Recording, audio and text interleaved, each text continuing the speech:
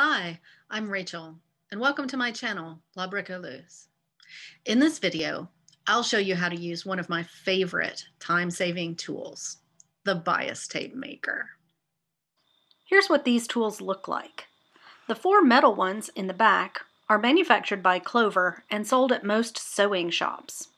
The black one in the front is 3D printed from PLA plastic using a file on Thingiverse.com. These tape makers have a number etched into them, which is the width in millimeters of the bias tape that they make.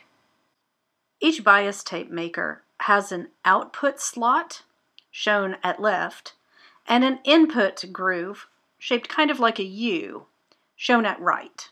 You can also measure the output slot to determine the width of the bias tape a tool will create. Before you can use the bias tape maker, though, you need to cut a strip of bias fabric. I'll show you how. In addition to your fabric, you'll need a straight edge, such as a ruler or a yardstick, and a marking device like a pencil or a piece of tailor's chalk. If you have a quilting ruler that is 2 or 3 inches wide, you can find the bias by aligning the selvage edge of your fabric across the diagonal of those 1-inch marks. Here's a handy trick if you don't have a clear quilting ruler printed with a grit. Take a sheet of paper and fold it at a diagonal so the short side aligns with the long side. Align the 2 edges with your selvage, and the fold indicates your bias. Line your yardstick up with that fold, and you're ready to mark your bias strip. The width of the strip you cut is double the width of the bias tape you intend to make with the tape maker. Preheat your iron and get your bias strip and tape maker ready to go. First, insert your bias strip of fabric into the input groove of the tape maker. The pointed end of the bias strip makes it easier to feed the fabric into the tool.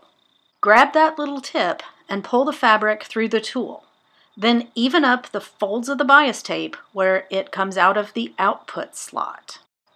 The loop on the back end of the tool allows you to pull the fabric through the tape maker smoothly.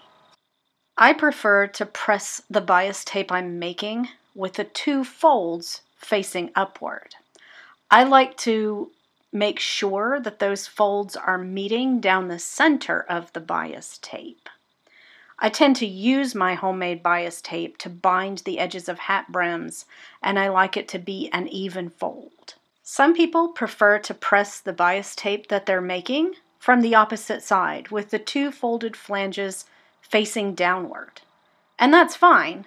I find it a little bit more challenging to feed the bias fabric through the tape maker with this orientation, but choose whichever method works best for you. If you want to make your own custom bias tape to match the fashion fabric you're using on a project, these can really save you a lot of time.